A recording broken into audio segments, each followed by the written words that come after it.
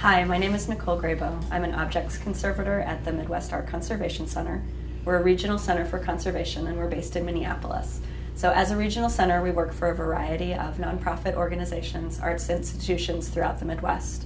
We also take work from private clients. And I work on a variety of different materials, all in 3 dimensions. I work on anything 3-dimensional. It can be fine art sculpture, it can be decorative arts, archaeological materials, and ethnographic. I'm here today to talk to you about bead cleaning. I've presented a half-day workshop on cleaning beads at ATALM, and I just wanted to talk to you a little bit about some of the tools and techniques that we use in conservation.